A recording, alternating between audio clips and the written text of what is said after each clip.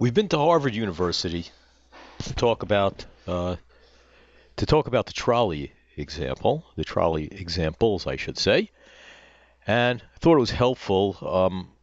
I might have had a little bit of a problem because some of the YouTubes that I've put up, I was commenting on the YouTube that was there, and I got a message from YouTube that I was using some content that was copywritten, obviously copywritten by Harvard University.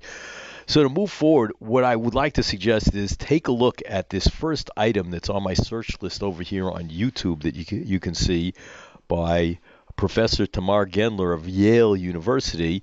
This is something she's giving. It's her course on philosophy of politics and economics, but this is the introduction and it's really an introduction to philosophy, and I think it's pretty good.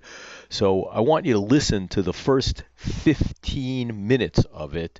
In the first 5 minutes, she'll go through the branches of philosophy, the questions that make philosophy philosophy, which is the topic that we're talking about.